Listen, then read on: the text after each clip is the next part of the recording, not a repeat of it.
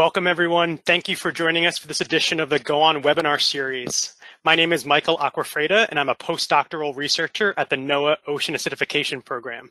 I'll be moderating today's webinar. The webinar has 4 sponsoring organizations. First, GOA-ON, the Global Ocean Acidification Observing Network. Second, NOAA, the National Oceanic and Atmospheric Administration. Third, the IAEA OAICC, the International Atomic Energy Agency, Ocean Acidification International Coordination Center. And finally, last but not least, the IOC UNESCO, the Intergovernmental Oceanographic Commission of the United Nations Educational, Scientific, and Cultural Organization. For those of you who are new to GOA-ON, it is a collaborative international network designed to detect and understand the drivers of ocean acidification and the resulting impacts on marine ecosystems. GOA-ON serves as a platform for acquiring and exchanging data and knowledge necessary for optimizing modeling studies. And GOA-ON provides key inputs to communities, industries, and governments, as well as global organizations who are seeking to develop action plans, best practices, and mitigation and adaptation strategies to address ocean acidification impacts. GOA-ON has over 800 members from over 105 countries. We are glad to have over 70 people joining us today. And if anyone is not currently a member of GOA-ON, we encourage you to join our community. During today's presentation, all participants are in listen-only mode. You are welcome to type any questions into the questions box, which can be found at the bottom of your control panel on the right-hand side of the screen. We do ask that you specify the speaker you're directing your question to. We'll be monitoring incoming questions and will pose them to our speakers during the question and answer section, which will begin immediately after this presentation. We also encourage you to post questions and share insights on the Ocean Acidification Information Exchange and on Twitter using the hashtag GOAONWS. Today's webinar is being recorded and will be available through the GOA-ON YouTube channel. At this time, I'd like to introduce today's 3 presenters. Dr. David Long is an associate professor of chemistry at Flathead Valley Community College in Montana, USA. David's areas of interest are undergraduate research at the community colleges and innovative technologies for improving community science programs. William Pardis is an electrical engineer at the Woods Hole Oceanographic Institution in Massachusetts, USA. While studying engineering at Flathead Valley Community College, he and Dr. Long together built the pHyter, a low-cost alternative for measuring oceanographic pH.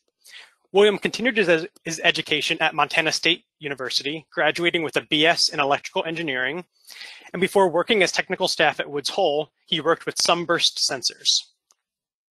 Finally, Kalina Grabb is a PhD candidate of chemical oceanography at the Joint Graduate Program of MIT and Woods Hole Oceanographic Institution. Her main research focus is on extracellular reactive oxygen species and their dynamics associated with corals and the implication of coral health. She enjoys combining her research interests with conservation and outreach in order to spread ocean awareness and education to the next generation. She has used the pHyter as a tool while conducting outreach with high school and undergraduate scholars. With that, I will give power to William to start sharing his presentation. Hi, everyone.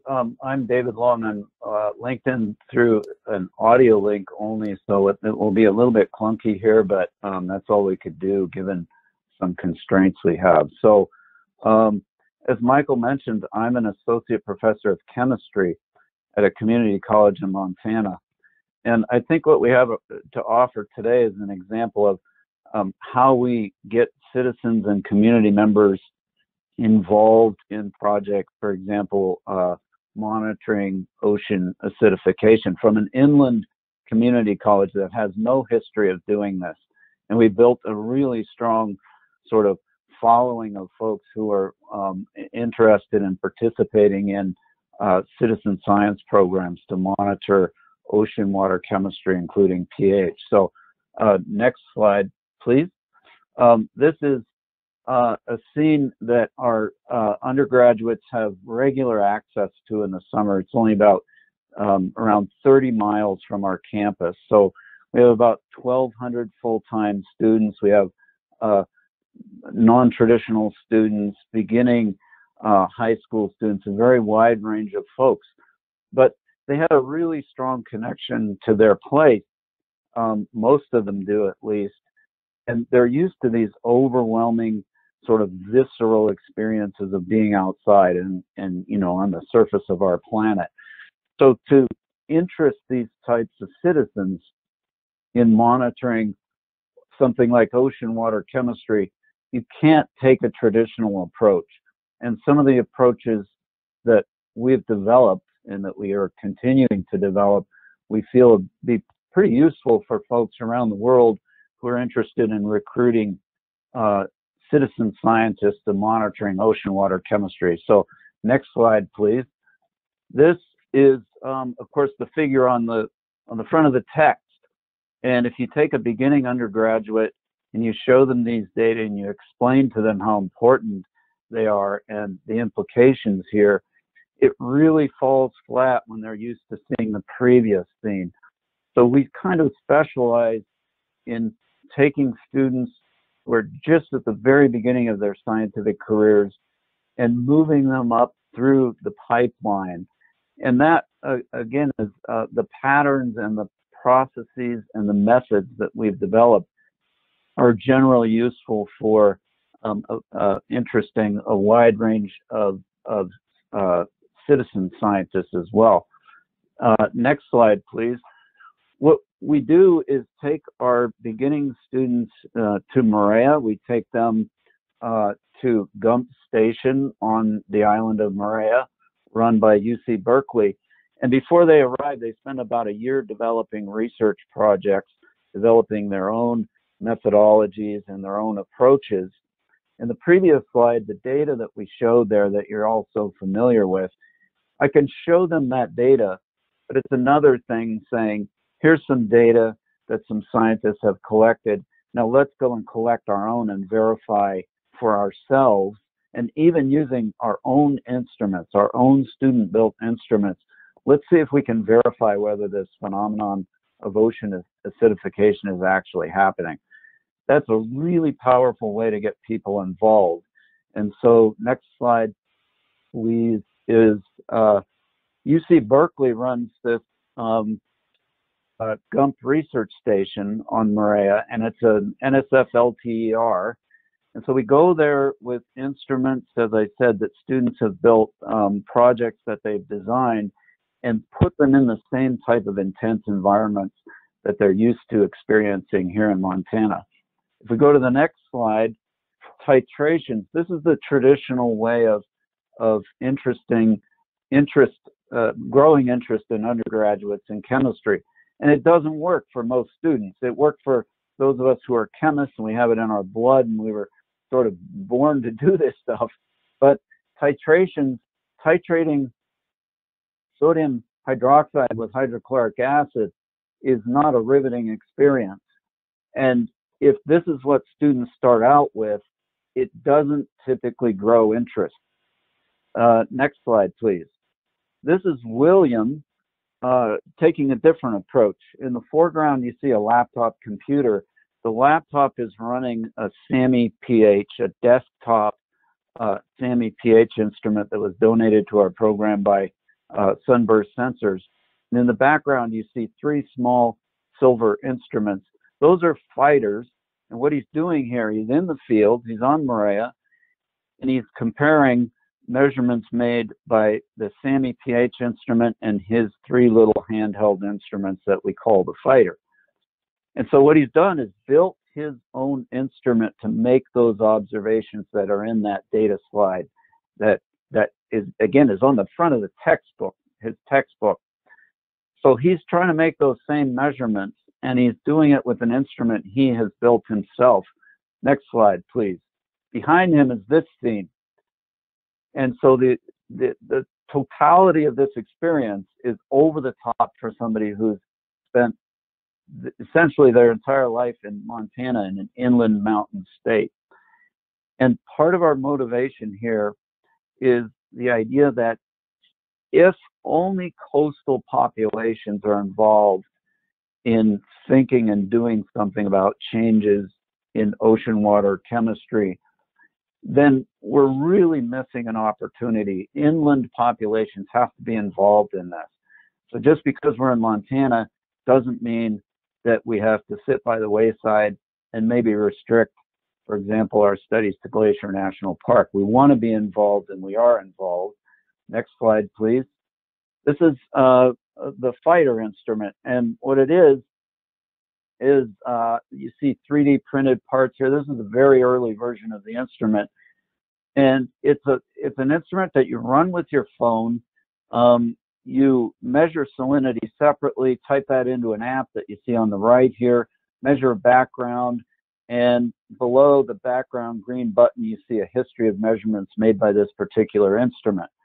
Up in the upper right-hand corner of the app screenshot, you see a link where the data can be uploaded by any of the sort of conventional means that you're all familiar with.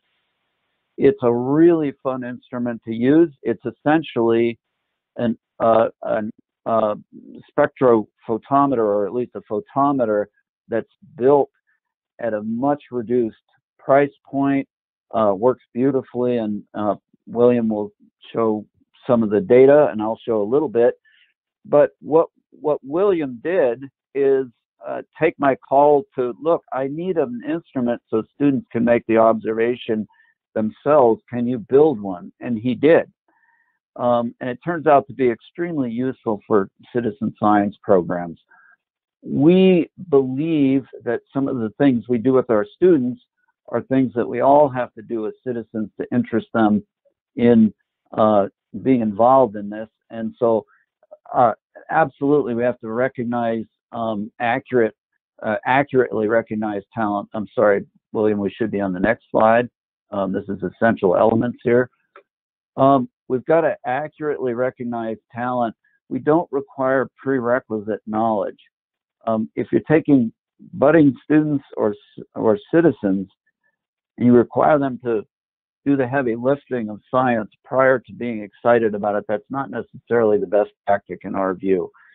So faculty at a community college are there to serve their students in a way that is a luxury I have that perhaps research personnel do not have. Identifying an emotional connection to science is a really important element, and this can be grown, nurtured, and it will blossom in certain people. And those are the folks we want to recruit. Somewhat unexplainable why some of us just are thrilled with certain aspects of science and engineering and not others, but that's a really important element to identify in students. And to make a connection with their feelings in the science is really, really important. So again, I think this is relevant in this webinar because these things are what we need to do to recruit more citizens to be involved in monitoring, coastal monitoring at least. If we go to the next slide, this is a summary. This slide summarizes how effective the pHyter can be. And so we've got plotted pH here in an aquarium in the lab. And the blue triangles are a SAMI pH instrument running in the lab. The green circles are a spectrophotometer, an Oceanoptics benchtop little single beam thing that I think you're all familiar with, which is in your kits actually that you distribute. And then finally, the red squares are pHyter data. And William's going to show you a bunch more of these types of measurements. But the upshot is that the handheld pHyter, which is costs maybe $200 or $300, competes extremely well with the little benchtop spectrophotometer. Next slide, we have an illustration of how dramatically this can impact, in this case, one of my classes in French Polynesia. The icons that you see distributed across the reef are pH measurements that students made in the field.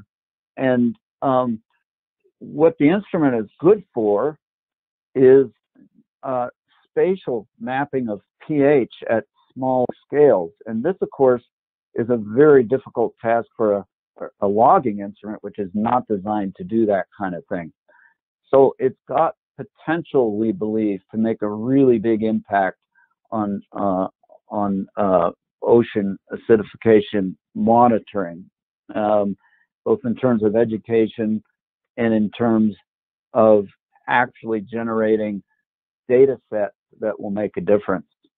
Next slide, please. This is William.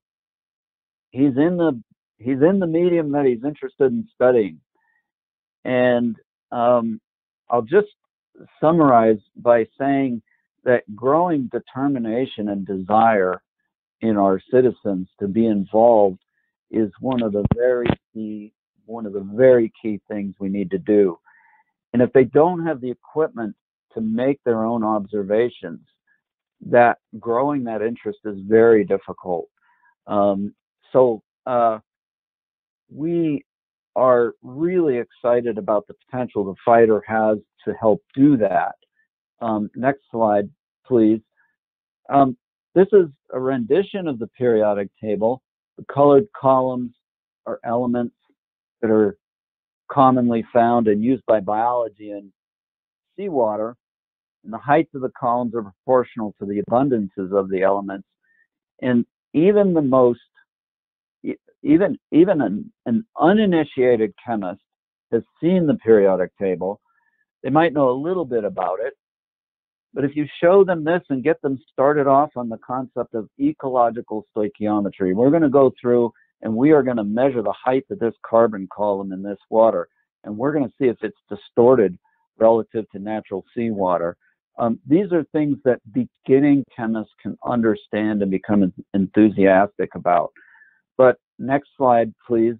They've got to be just dumped right in, and they've got to be given the opportunity to do real work and hard work. And if we give this opportunity to citizens around the world and we give them the tools to do it, I believe that they'll step up to the plate and really enjoy and make serious contributions. Next slide, please. We need to foster relationships between people and their environment. And if they can't make their own observations and contribute to databases, I'm not sure how easily we're able to make that connection. So with that, I'll hand it over to William.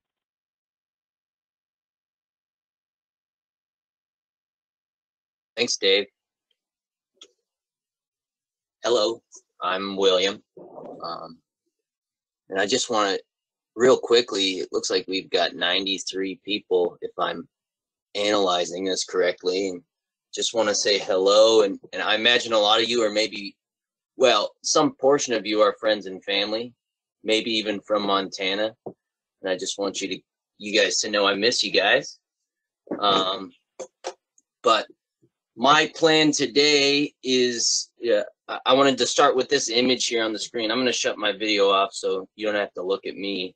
I'm going to start with this image here on the screen. This is a picture of me on a back reef in the Southern Pacific on an atoll called Tetiaroa. And my plan today is to kind of share the backstory of what a guy from Montana found himself doing out here. And that story pretty much surrounds the instrument David referred to, we called the pHyter. So my goal today is to explain why the world might need a pHyter, what the pHyter is, how the pHyter works, how well it works, and then the general status of the instrument. And so first off, just a bit of background on myself. I currently, as was referred to earlier, am an electrical engineer at Woods Hole Oceanographic Institution in Massachusetts, USA. And my primary function there is in the development of chemical sensors in service to the scientists of the institution that are studying the ocean. And so this picture on the left here is an image of me and my supervisor out on one of Woods Hole Oceanographic ships, the RV Atlantis. We're working on a deep sea chemical analyzer there. It's leaning off the table in a pretty precarious way. And And this is to be deployed on the submarine Alvin to study deep sea coral in the Pacific. On the right is an image of my former professional engineering experience with sunburst sensors in Missoula, Montana. In this image, I'm deploying one of their ISAMIs, their submersible autonomous instruments to measure pH off the island of Moorea. And so my point here is to outline some of my relevant experience. I've been around fancy, expensive autonomous sensors. Often these sensors cost on the order of thousands to tens of thousands to hundreds of thousands of dollars. The trouble with this, it makes these things incredibly inaccessible to the majority of people on the planet. So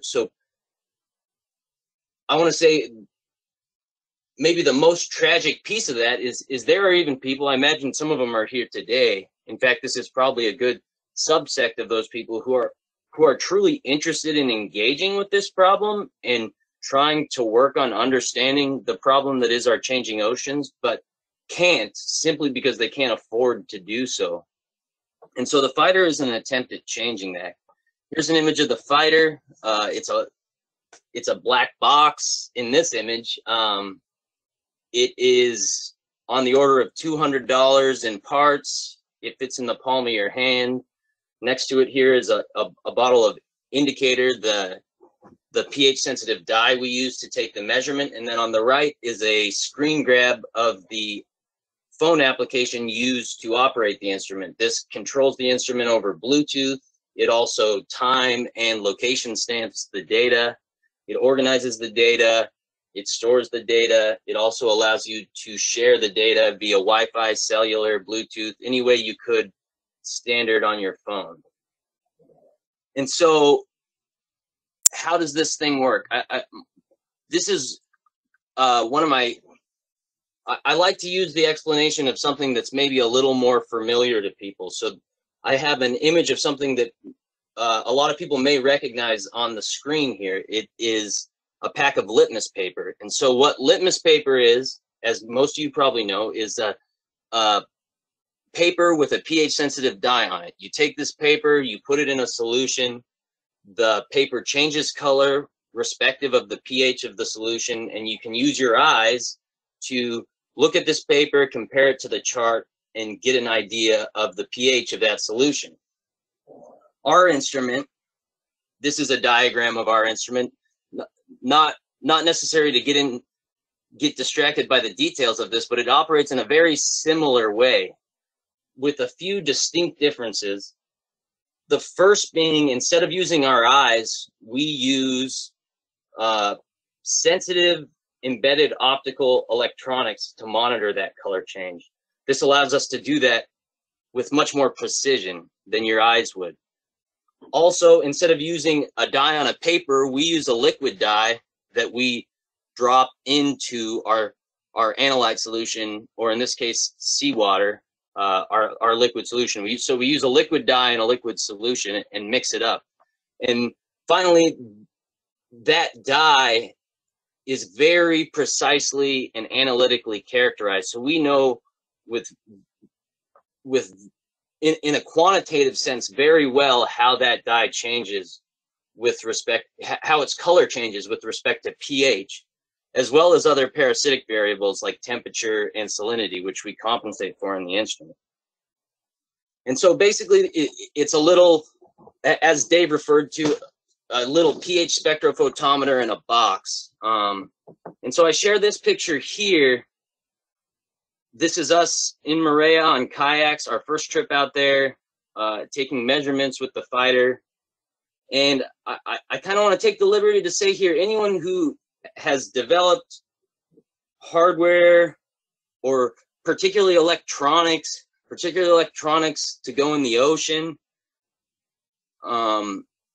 or scientific equipment, I think would be a bit apprehensive to hear that their equipment was maybe going out into an environment like this, wet, salty, unstable. I don't even want to refer to the personalities on the kayaks. But the point here is the pHyter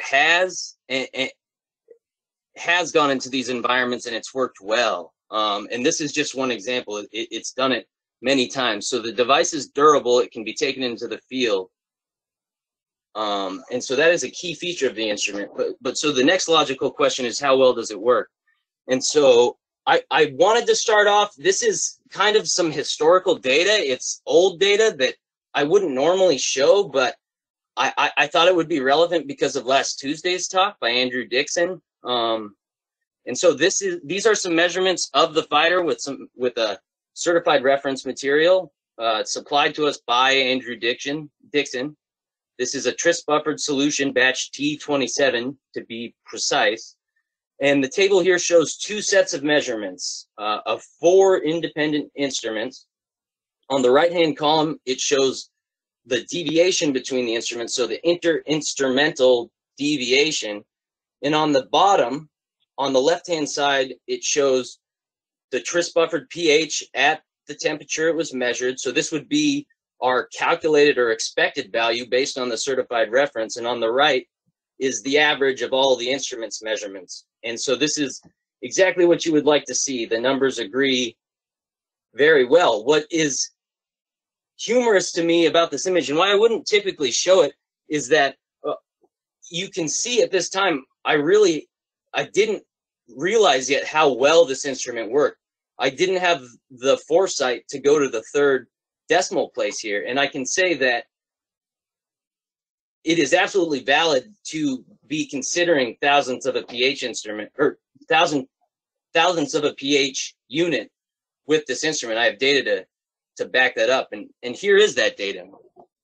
So let's focus first on this top image. This is an image of, on the y-axis, the pHyter pH compared to, on the x-axis, a UV vis spectrophotometer. This is a laboratory grade, dual beam, laptop spec, 10 centimeter path length, water jacketed cell. This is the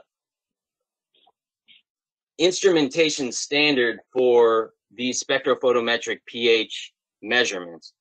And this is a direct comparison between the two. And so the letters here at each point correspond to N, the number of instruments used, and K, the total number of instruments. So, or total number of measurements. So not to get caught up in the details, this just means that there were multiple instruments, and with those instruments, multiple measurements were taken. And so the data kind of speaks for itself. The pHyter has a very nice one-to-one correlation with the benchtop instrument.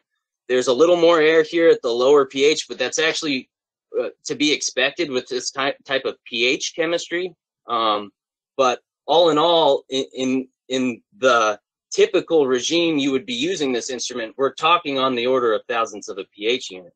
So then this bottom part of the figure just shows the residuals of those measurements, so the difference between the UV vis and the pHyter, and then also the inter-instrumental deviation, which is also quite good. And so also I wanted to share with you, now that we've seen how the instrument, this is very careful measurements in the laboratory. Here's some data that was collected out in the field. In fact, this data was collected in that very same spot I showed when I started on that back reef in Tetiaroa. And so this is a diurnal cycle of pH on that reef. This is the highs and lows due to photosynthesis and respiration, net ecological productivity on the reef. So it gives this really cool dynamic environment to test these sensors. And so on the y-axis is pH, on the x-axis is time. The dashed line is the sunburst sensor's ISAMI, and the red dots are the pHyter. And again, the data kind of speaks for itself. Good acceptance between the two instruments. I would even go as far to say, as a guy who was operating these instruments in those conditions, you would have a hard time justifying to me which one of these instruments is closer to the true or actual pH. So really great data, really good example of the pHyter's operation. And so finally, I just wanted to conclude, this is a map kind of from my memory of all the places that we have sent pHyters to be used. A lot of them I went with it and used it. Some of them, they were distributed to other people, our NOAA collaborators or other people who had interest, and we were able at the time to share them. And the main detail, I think, necessary to frame this image, this may or may not be that impressive to somebody as a distribution of sensors. But I think the important detail to frame this here is, I just by memory kind of estimated how many pHyters have been made. I think it's on the order of like 80 instruments. And I would say of those 80 instruments, probably 90% of them were made in my bedroom. So the point there is what I'd like to do is sit back and imagine with you guys for a moment, what would this map look like if we had a proper mechanism to manufacture and distribute these instruments. And the honest reality of the matter is we have absolutely over the last 2-3 years failed to do this. And that is a large aspect of what we hope to accomplish here in the near future. And with things like engaging with people like you is developing new collaborations and ways in which we can do that. And so, yeah,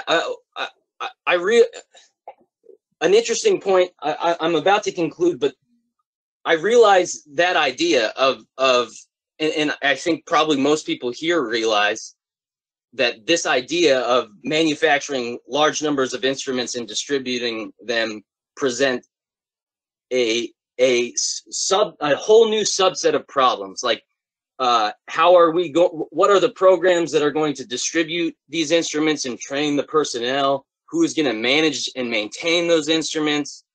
How are you going to quality control that data? What are you going to do with that data? How will it be managed? And I agree that these are very interesting problems.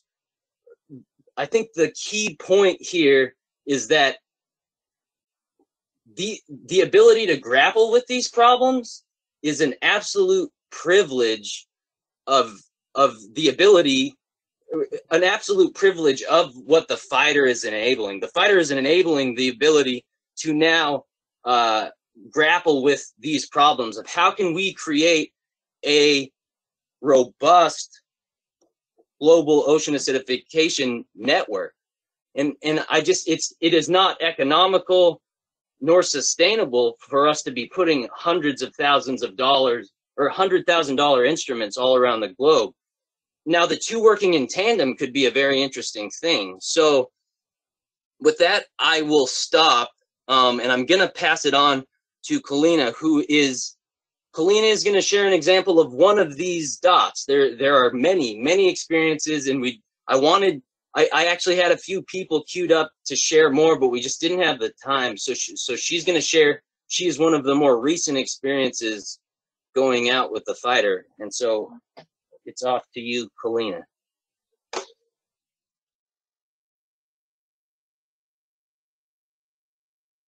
Hi, everyone. I think I'm unmuted now. My name is Kalina Grabb, and huge thank you to Dave and William for welcoming me into this project.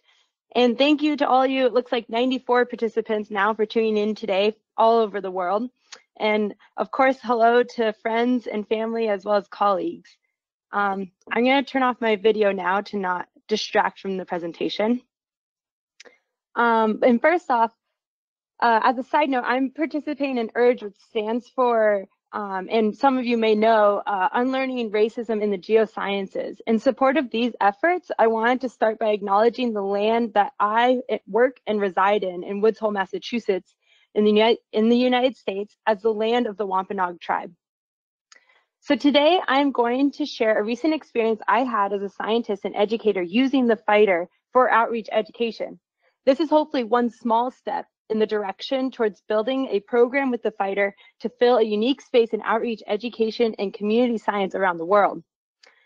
First, a little bit about me. I grew up in the landlocked state of Colorado, and I was first introduced to oceanography as an undergraduate when I participated in C semester, or SEA, as shown in the photo on the left. SEA is a study abroad program that teaches high school and undergraduate students oceanography, where the students will sail aboard SEA's ships as pictured, and they will get to conduct their own independent research project based on oceanography. Fast forward a few years, and I am now a PhD candidate in the MIT Woods Hole Oceanographic Institution, or WHOI, joint program in the chemical oceanography discipline. For my primary PhD research, I use this novel complex sensor shown in the photo on the right. This is actually an instrument that William has helped develop here at WHOI.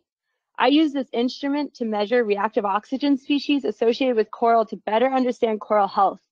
Therefore, I have had extensive experience using and interacting with high-tech sensors, and I definitely recognize that such instruments are vital to push the field of oceanography forward.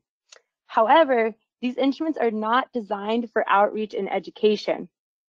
On the other hand, elegant, simple to use, and cost-effective instruments such as the pHyter have a very important and specific place in our field of oceanography.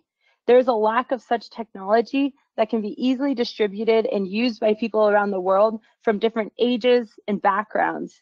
As I will demonstrate here, the pHyter has the potential to fill this gap, and global communities need the pHyter in order to engage with people in science and to make widespread pH measurements, as William has recently alluded to.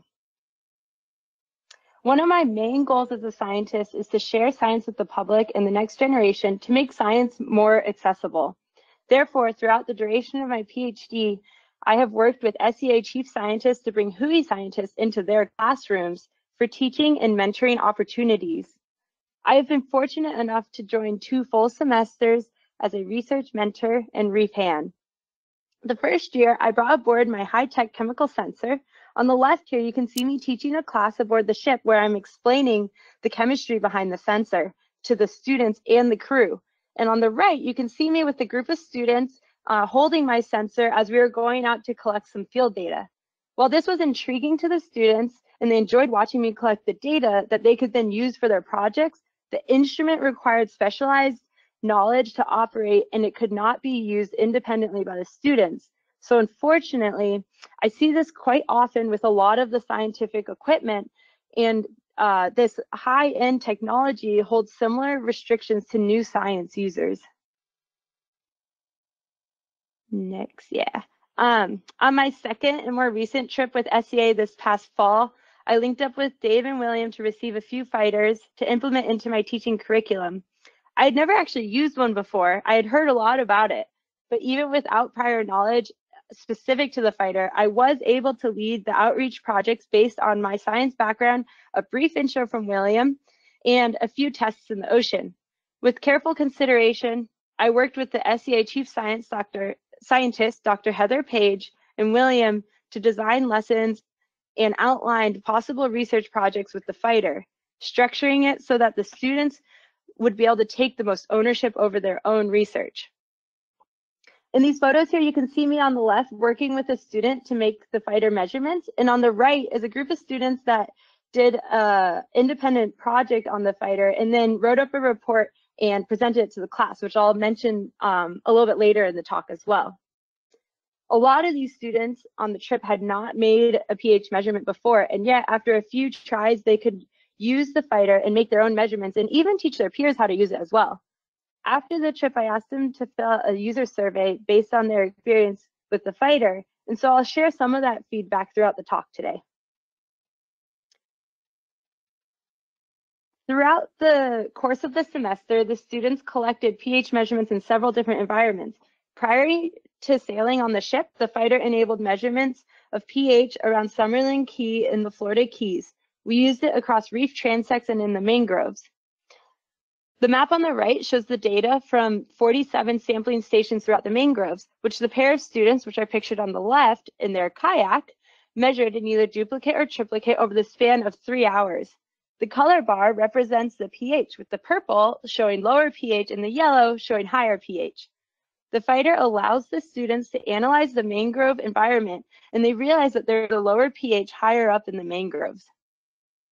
In the reef and mangroves, one student noted that the pHyter, quote, allowed for more pH measurements in areas where we otherwise would not have been able to make them, end quote. This pair of students pictured here on the left, they were using the pHyter in the kayak, and they were so excited about it. The one student in the back talked about it for days, and she kept recounting how she got to make over 100 pHyter measurements and how fun it was. The pHyter spurred this kind of excitement, passion, and inspiration, which will likely stick with the students after the program and influence their impressions of ocean science in a positive way. On the ship, one group of students I mentioned before had an individual project that assessed their ability to make valid pH measurements when using the pHyter and the benchtop spec. In the photo on the left, they are using the pHyter to make these measurements. The right is a graph that the students made for their final report, and it shows the data that was all student generated, comparing the pH values from the pHyter on the y-axis against the benchtop spec on the x-axis for both the surface station in red and the hydrocast in blue. This is a similar comparison graph that William showed beforehand. However, this graph shows what the ability of new users like the students are able to do with both of these instruments. In the final report that the students wrote up, based on the standard deviations that the students calculated for the pHyter and the benchtop measurements, the students concluded that, quote, the pHyter measurements tend to be more precise than those of the benchtop spectrophotometer, end quote. This indicates that in the hands of students, the pHyter appears to perform better than the benchtop spec. This was most students' first time using both the pHyter and the benchtop spec. Therefore, a higher precision of the pHyter may be representative of a faster learning curve to obtain valid pH measurements. In addition to this project, all the students also helped collect pH measurements in lateral and depth transects. As we were sailing, they would deploy a bucket to collect data from the surface waters. A few times during the trip, we also deployed a carousel to collect water samples at different depths. In the photo on the left, this is a student using the pHyter to measure the pH directly from the Niskin bottle to look at the depth profile, which is the data shown on the right. The y-axis is decreasing in depth and the x-axis is pH. The colors are 3 different casts at different locations, and you can see that the pH profiles look very similar. These data were used in combination with other analytical measurements to help the students understand the oceanographic processes that contributed to the water column. In a post-user survey, I asked the students to rank a series of questions on a scale of 1 to 5. 1 if they strongly disagree, or the lightest blue color, or 5 if they strongly agree, or the dark blue color. In this pie chart, it displays the answer to one of the questions, showing that most students strongly agree with the question, quote, did the use of the pHyter enable you to have a better learning experience? This is just one example of the questions that we asked, and based on the other 12 questions that we inquired about, we were able to conclude that the pHyter motivated the students to learn more about pH and was also easier to use than the benchtop spec. For the students, they felt confident using the pHyter on their own after a few times. They also enjoyed using the pHyter, and they felt comfortable teaching their peers how to use the pHyter.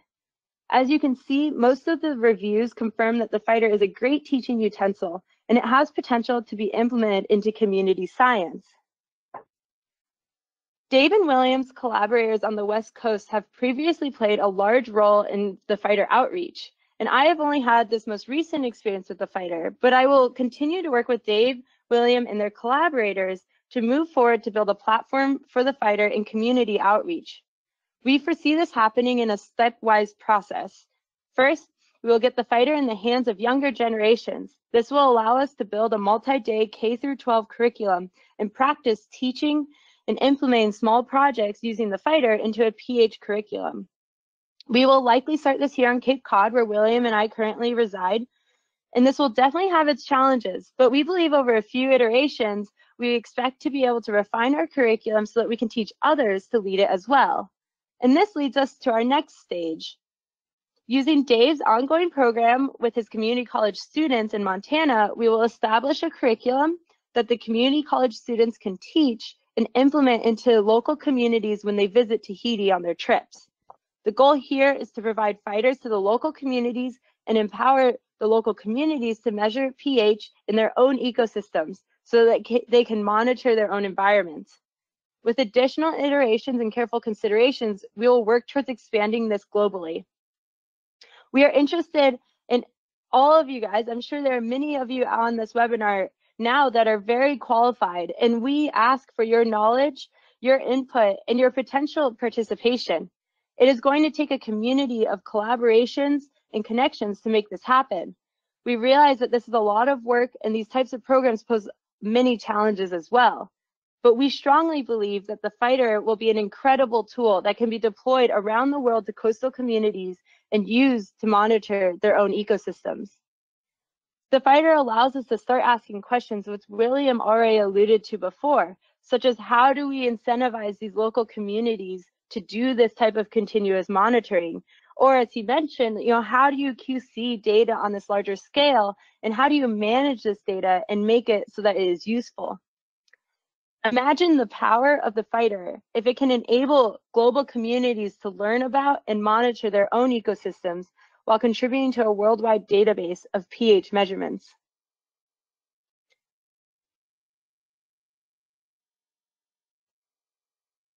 Thanks, Kalina. Dave, we are on the acknowledgement slide. Okay. So yeah, thanks you guys. I just want to make it really obvious that we've benefited immensely from collaborations, and some really wonderful people have been involved in this project, and we've got so many up here on this acknowledgement slide that I can't mention everybody, but I would like to point out a few folks. Laura Francis very early on expressed, so she works out in the Channel Islands, very early expressed support for our program, and throughout the couple of years we've been developing this instrument, we've had nothing but really positive input, and it's been really humbling, and has really actually translated to some real difference. So the Montana Space Grant Consortium, which is a NASA-funded effort in Montana, has funded a lot of students in my lab. Sunburst Sensors has very generously supplied both expertise and instrumentation that we've used in our field program. So yeah, we've had a lot of privileged relationships, and we really would hope that everybody's comfortable reaching out to us if they're interested in what we presented here. And so we could go to our contact information slide, and we're happy to take questions, which I cannot see from here. Thank you all so much. That was a really engaging presentation. I'm going to actually take control at this point, and we could start answering some questions.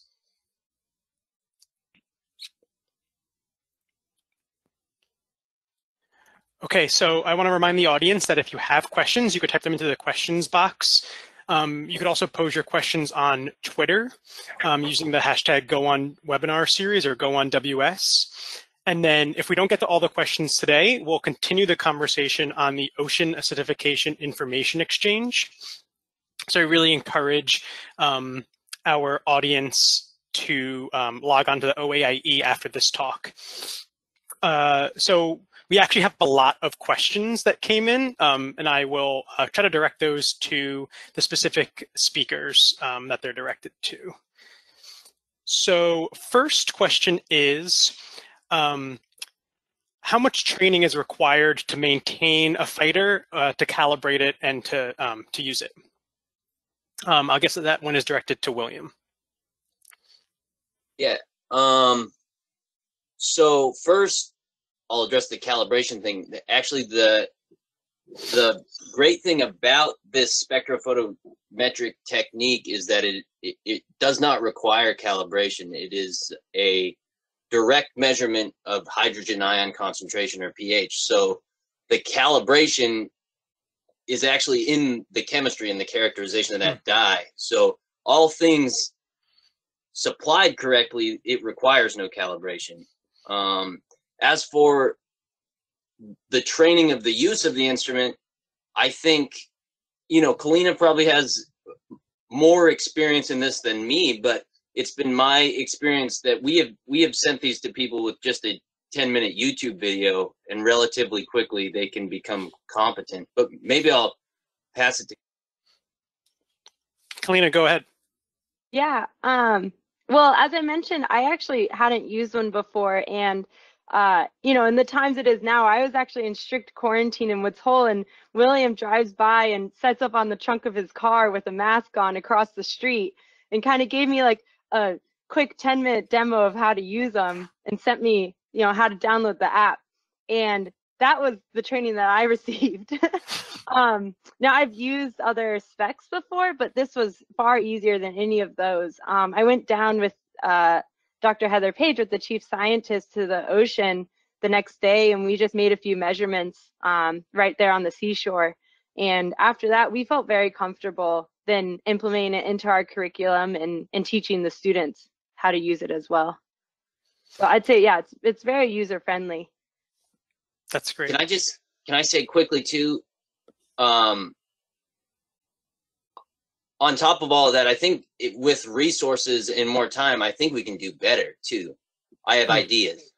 So but without, we don't want to compromise the human aspect of the instrument. So that's one of the, I think, the key features of this, that as engineers, we love the automation. We think humans are flawed, but actually one of the key things we found with this instrument is bringing the human back to the equation is a big deal. So I have engineering features that I think are really cool, but I'm keeping that in mind.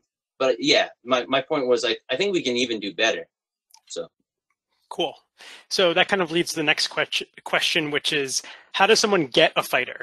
Can you buy them from Sunburst? Because I feel like there's probably a growing demand for a tool like this. Let's give that to Dave. Yeah. So Sunburst is producing a very limited number of instruments. And I think William did allude to the fact that, wait a minute, one of our big challenges is scaling up production of the instrument. So right now we have a certain number of beta testers who have instruments that we're working out kinks, and it still needs a little more development. And that has been going on for quite some time now.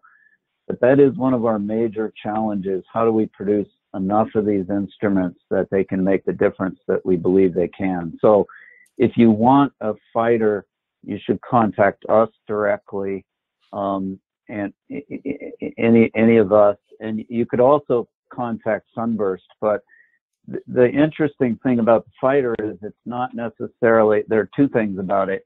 One is it's not a large, expensive logging instrument, which is the culture of most of the scientific community. So they don't easily dovetail into production of the instrument. That's one important thing. And it's not clear how much money will be made producing pHyters yet. And that presents a problem for a company that's in business. Sure. All right, so another question, actually a number of people have been asking this question, is related to, can the pHyter be used in freshwater environments? And does the indicator dye pose a problem for use in the freshwater environments?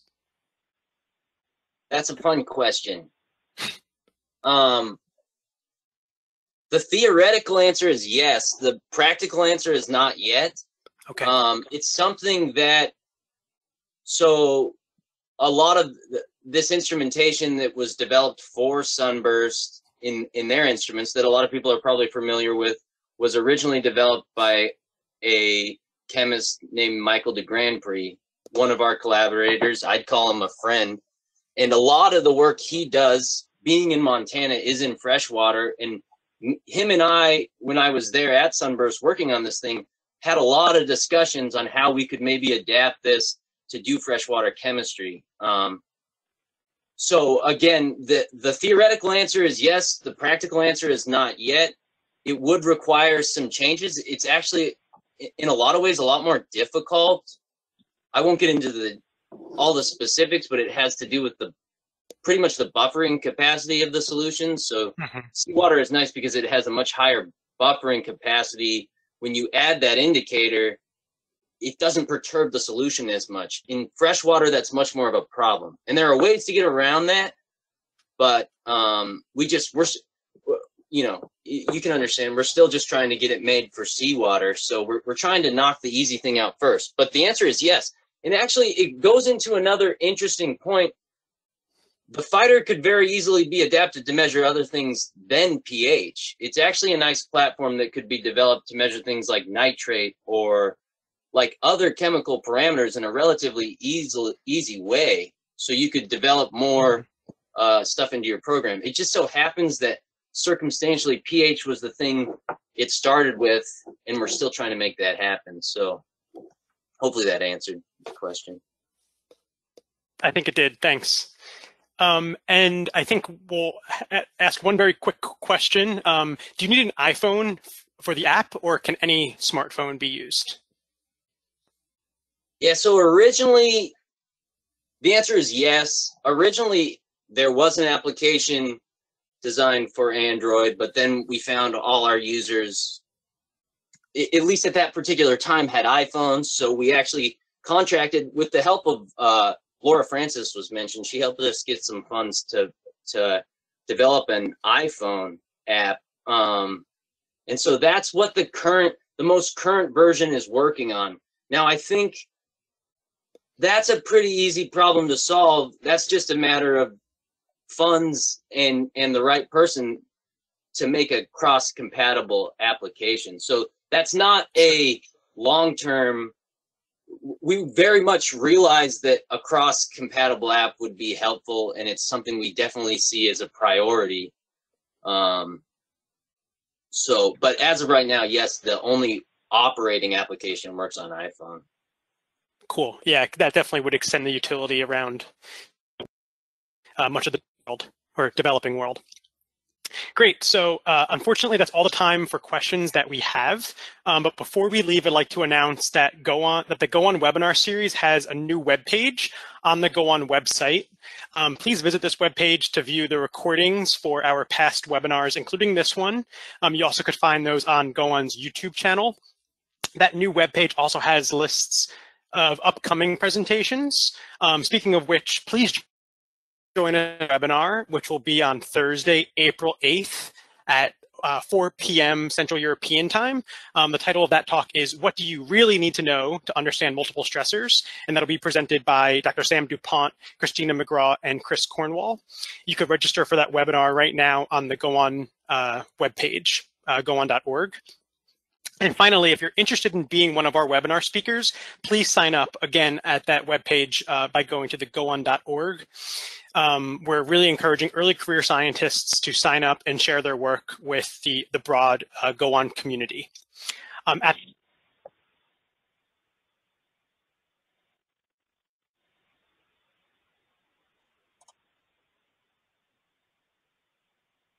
Apologize for that. I think Mike must have had some technical issues, so I'd like to just take this opportunity to thank our speakers, our presenters, and our audience. Thank you all very much for participating, and we hope to see you all soon on the next GO-ON webinar. Thank you, everybody. Bye-bye.